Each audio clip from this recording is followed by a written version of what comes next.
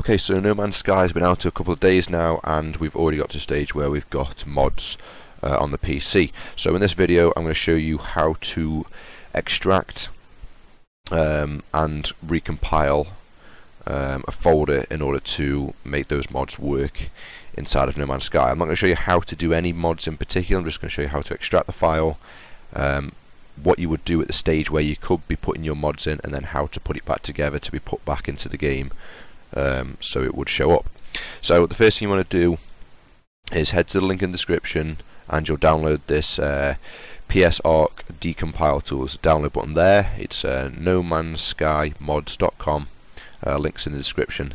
Go ahead and download that tool, and I always recommend people set up a folder with all the mods in, so your tools, your mods, the backups and the rest of it. So I've got a folder here called just NMS mods, and inside of it I have the psarc.exe, which I've just downloaded and extracted from the zip file. I have just a shortcut to the game, and I also have a shortcut to the install directory. So if I double click this, I can easily get access to all the game's files, so the game data and the PC banks, which is where all these PAK files are, which is where all the content of the game is. So if you wanted to modify anything, you'd have to look through these PAK files, extract them, replace whatever you wanted, change whatever you wanted, and then put it back into here. So I'm going to choose a random one. I'm going to choose this one here. I'm going to right click, copy, and I'm just going to go back to my little mods folder that I've got, just to keep everything nice and tidy. I'm going to paste it in. Okay, so this is the one we're going to be modifying. What you want to do now is open up command prompt. So you can press the Windows key and R, and that'll bring up the run, and just type in CMD, and that'll bring up command prompt for you. There are other ways to do it, but I'm just going to show you that way. And what we need to do is we need to get the directory we're looking at the moment is C users, and then my user profile, so Joe. What I want to do is get to this folder. So I can come up to here in Windows, and you can see this is the directory C users Joe desktop NMS mods. So I can just copy that, go back to CMD, and if you type in CD and then the directory that we just copied, we're now inside the folder we're going to be using. So because psarc is a command line tool, it's not a GUI program, so if I double click it, you can see it runs and closes. So what we have to do is we have to run it from command prompt. So here I'll have them kind of side by side. Let's try and get this in.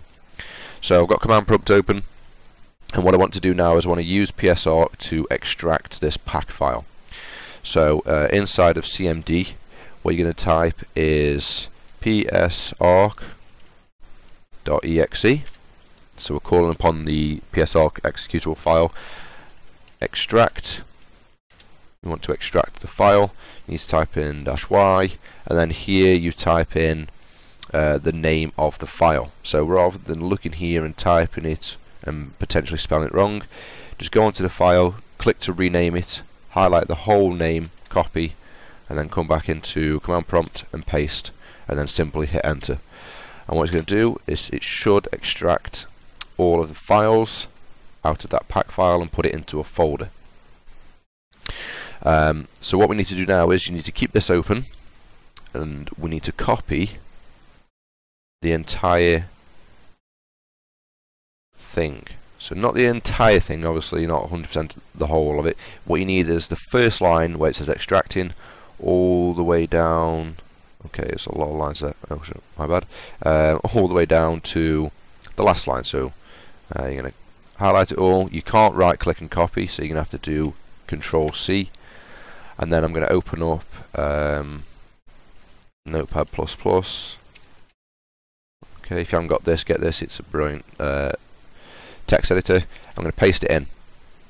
So here you can see I've got the entire command line output, and what we want to do is save it, and I'm going to save this in the folder that we're working in. So No Man's Sky should be here somewhere.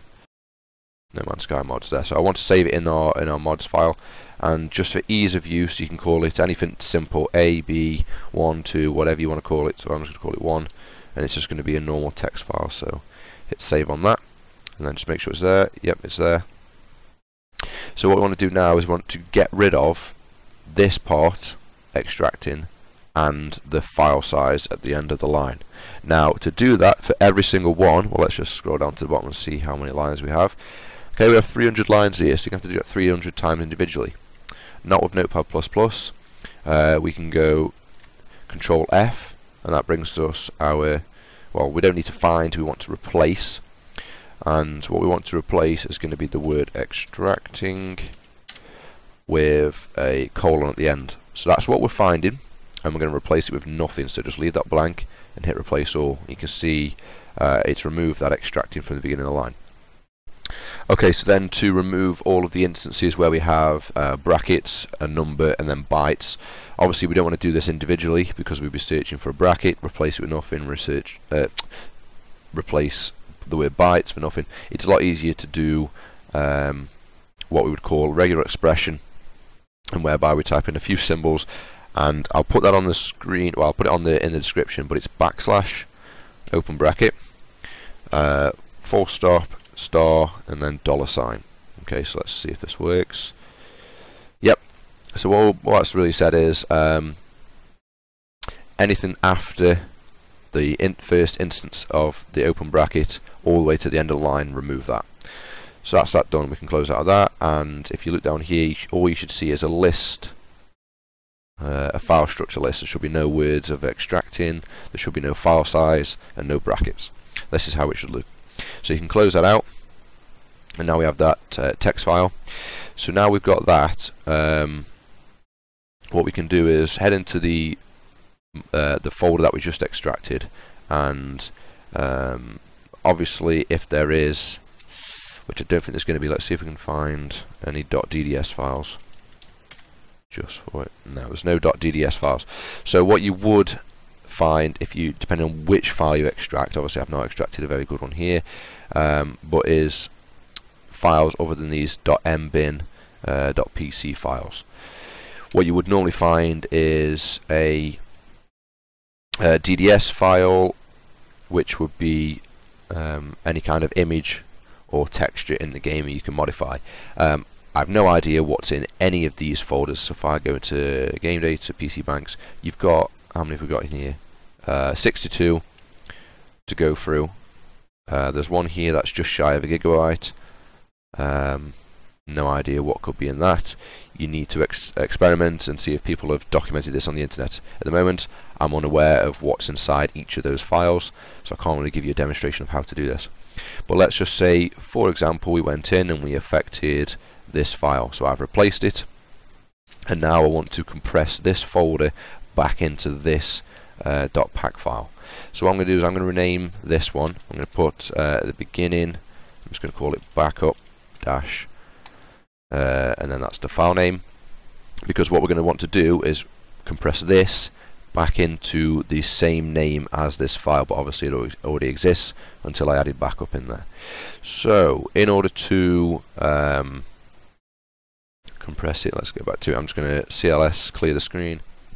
Okay, so in order to compress it, we're going to call upon the psarc.exe file again, an executable application.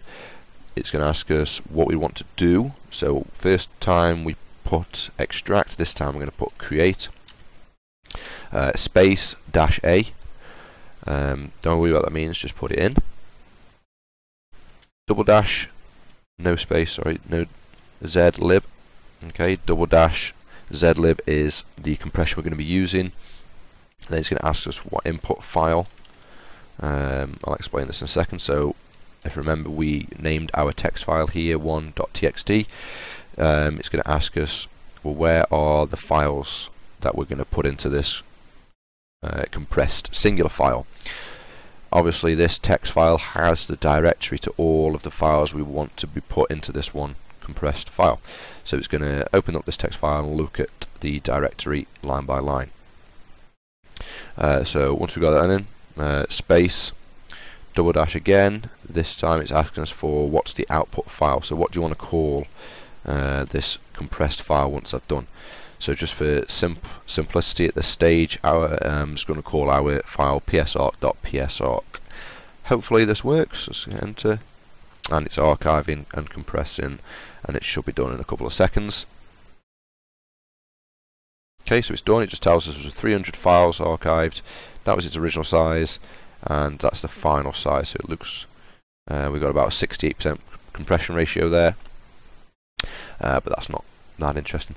So what we want to do is take this name, obviously minus the backup dot dash, copy that, psarc.psarc, let's rename it, and hit yes on that. Don't worry about that little pop-up, and that's our modified PAK file. What you can see here immediately is that it is a slightly different file size, so just be wary of how big your files are getting. It might affect the loading time, it might affect the stability of the game. But once you've done it, that's your final packed file with your mods in. Obviously I didn't make any mods, but that was the idea behind just quick demonstration of the video. You're going to right click, copy it, go to your install directory, game data, PC banks, and paste it in. If I paste it, it's going to ask me to replace it. I don't want to because I've not actually made any mods, so I'm just going to leave it as is. But once it's been put back in there, you can then boot the game up, and your mods should be, obviously fingers crossed, working. So if you have any questions, make sure you check the description below. Read some of the comments. Some people might have asked a question that you're about to ask, and I will have replied to it, or someone else will reply to it. If you're still having problems, or the answer to your problem isn't there, obviously feel free to leave a comment. So thanks for watching, and get modding.